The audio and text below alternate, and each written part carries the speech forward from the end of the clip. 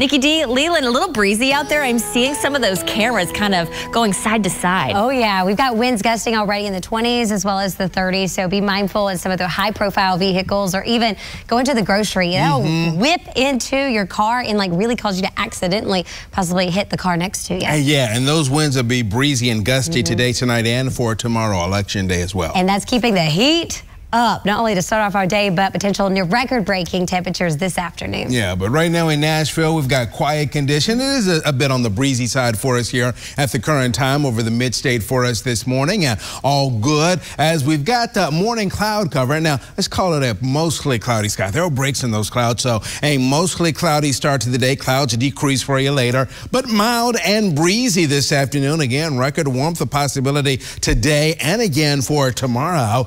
On Election Day, we will start the day dry. There is a cold front that's on the way. Question is, in our western areas, the speed of that front, will it speed up enough that there might be some showers before the polls close, let's say in the northwestern counties up around land between the lakes. Meanwhile, for Wednesday, scattered showers, mainly showers, but it will not rule out a rumble of thunder as a cold front moves across the area. Right now from Cookeville, Tennessee Tech, you've got a current temperature away of 62. So there is our morning weather map, and got a system out to our west, and boy, they had a rough one out in Oklahoma over the weekend. So this front is on the way our way, but with that front, there is still a severe weather threat in the nation's midsection. It does look like that as that front moves our way, it will weaken, so showers and maybe a thunderstorm here or there as we head toward tomorrow night and Wednesday.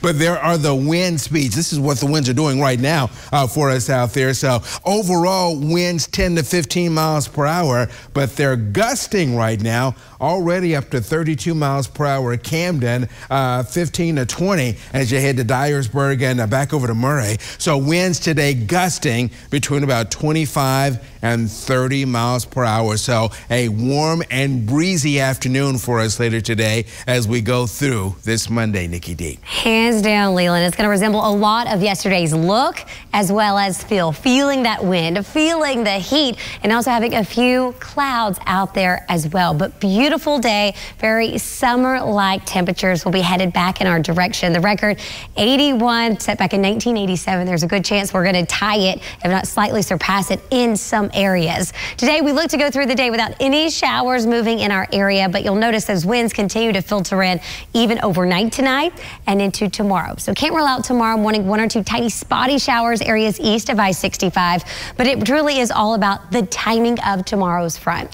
One thing's for certain, it's still going to be breezy and it's going to be even warmer than today. Compression ahead of that system will allow temperatures to spike back into the lower side of those 80s, but truly all about when does the rain move in? Right now, models are really indicating that's going to be closer to around 4, 5, 6 o'clock to our north and off to the west. So there is a chance for some of y'all over in parts of Carroll, Henry, Christian, Todd counties where you could have a few sprinkles while the polls are still open, or maybe you're still in line. As this continues to move its way off to our north and east, you'll notice we really are staying dry down to our south and eastern locations, but it's really going to hug areas I-40 northward as we make our way overnight and into tomorrow morning, Wednesday morning, with those scattered rain showers continuing to linger in parts of our Wednesday. As you can tell, this is not a washout type situation, but this is the best chance that we do have. Within some of these cells, we'll have some really nice hefty downpours. So it's the timing of this not going to be an issue tomorrow morning. It's going to be tomorrow after dinner to the north and west, and then as it continues to move its way eastward, we'll see that moving on into the overnight time frame. Your 7-day forecast, highs today 81, and it is breezy and warm. Because those winds will continue to be with us even after sunsets, which is quite early these days, we're still looking to be on the mild side. 76 degrees at 4 o'clock, 8 o'clock, 68. That's still above where we should be ending up, and that's as we're getting into the overnight time frame.